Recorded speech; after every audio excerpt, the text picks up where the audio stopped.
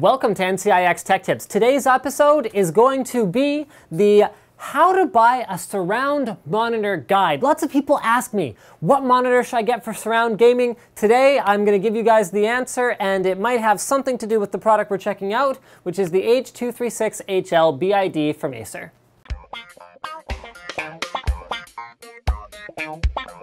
So step number one when you're doing any kind of monitor shopping is you usually shop for size. Now for me personally, I prefer a high resolution 27 or 30-inch monitor. I like to have a nice big display. But if I was shopping for a surround setup, I wouldn't buy 3 of them. And the reason for that is because it starts to get so wide that you can't even see all the way to the edge of your screen, which might be okay for a cinematic gaming experience, but might not be optimal for desktop use when your taskbar is going to go all the way down to your system trays, like way over to the right. You can barely see it. You actually have to turn your head in order to use it. So I find 23 to 24 inches is a pretty good sweet spot in terms of size, because you can get 1080p monitors, which will have good pixel density at that size, and you don't have to look like this just to see all the stuff that's on your display. So this one's available in 1080p in both a 21.5 and a 23-inch config, and I'd probably recommend going with the 23.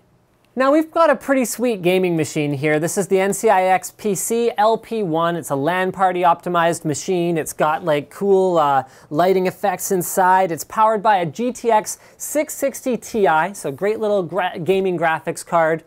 And so we're looking for monitors that are optimized for gaming. For productivity, you might be looking at something slightly different, but the reason that we like these ones are a couple things. Number one is the viewing angles. Why did we go with IPS monitors for gaming? Because the wisdom out there is largely that TN is optimized for gaming because the panels are faster, and this is true. But if you can get nice fast IPS panels, in this case these ones are 5 milliseconds, for surround gaming, IPS becomes a much more important option. Because think about this, guys. I'm going to go ahead, I'm just going to like move, and I'm going to surprise my camera people, but check this out.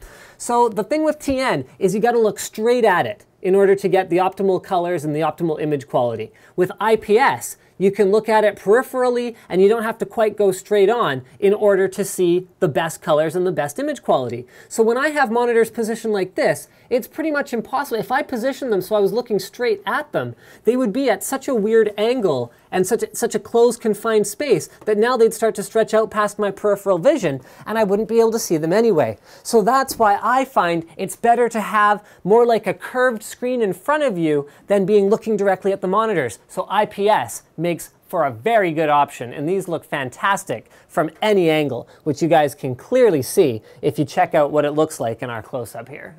The next thing to look for is something that's not going to have a very wide, intrusive bezel. So the bezel on this particular monitor is pretty unique. So number one is it's a glass-fronted monitor, which looks better than glossy plastic because it's possible to get the gap between the glass surface and the LCD panel very narrow, which reduces glare. It also looks extremely vibrant because of that glossy finish. And the glass actually goes almost completely to the edge of the monitor, making it look much more seamless than having a bulky plastic bezel. Now, something I didn't expect, because I noticed that the image doesn't quite go to the edge of the screen, and I was a little bit disappointed when I first saw the monitor in person. But once I put the monitors with each other, what I didn't expect to happen was that I'd have a much better experience doing a couple of things. Number one is I don't have to ever look past the bezel. They're extremely easy to align.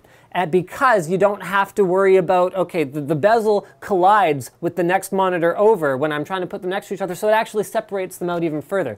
The other is that they are slimmer, and the fact that you don't have that piece in between, so there's a gap in the image, but there isn't a piece, makes it much less distracting. Now this might seem like a bit of an odd thing, but I'm going to close out this video with a bit of criticism for the H236HL. So I'm going to start with some of the good things. It's got an IPS panel, it's got HDMI, DVI, and VGA in. It is extremely slim, so I'm going to go ahead and do my trademark iPhone comparison here for you guys.